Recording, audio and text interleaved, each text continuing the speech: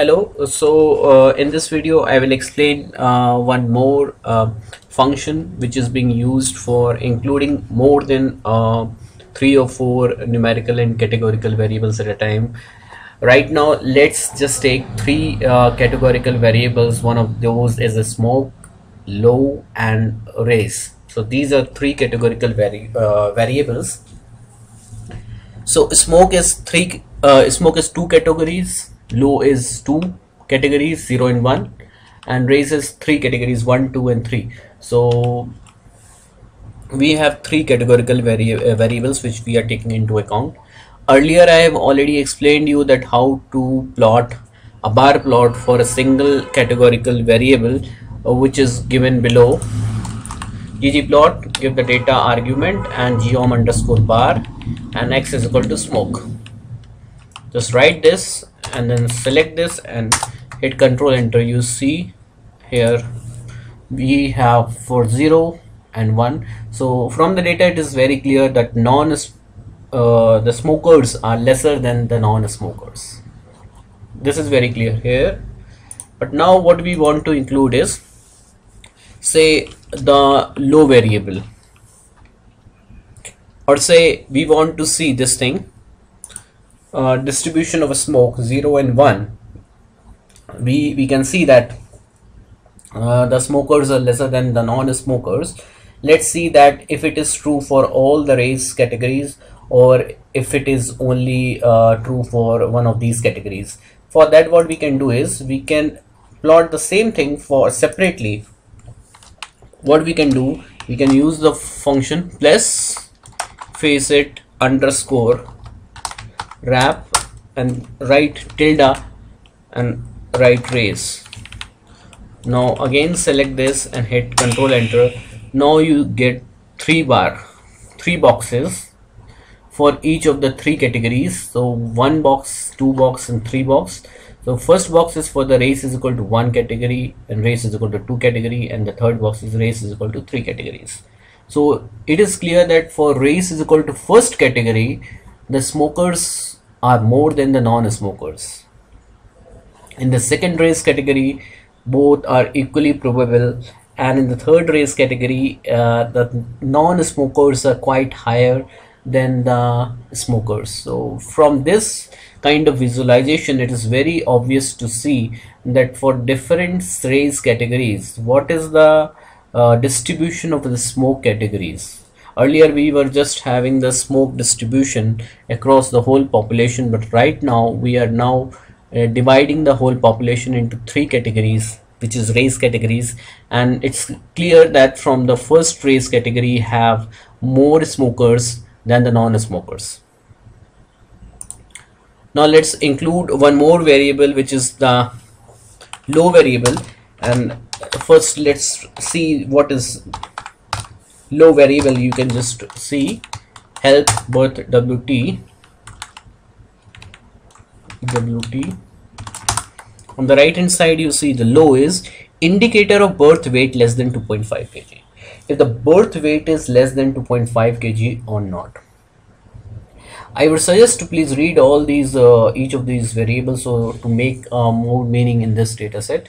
So this is the indicator of birth weight less than 2.5. So let's include this variable here.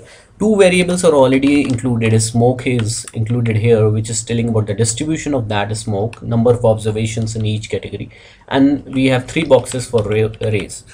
Now what we do is, after smoke you write fill is equal to as dot factor low. Now select this and hit Control Enter. Again, if you see, we have 3 boxes, one box for each of the race categories. The first box is for first race category, and the second is for second race, and third is for third race category. Then we have the smokers as 1 and non-smokers as 0, and then each of these boxes are still more divided into 2 parts, or divided by the number of observations in the low categories. So what we can see in the smokers, if you see that birth weight less than 2.5 kg is this blue one, and birth weight more than 2.5 kg is this 0. So we can see that somewhere it is quite equally probable, but here in the non-smokers, what you can see, the distribution of low is quite different. So low is equal to 0 is quite more in the non-smokers.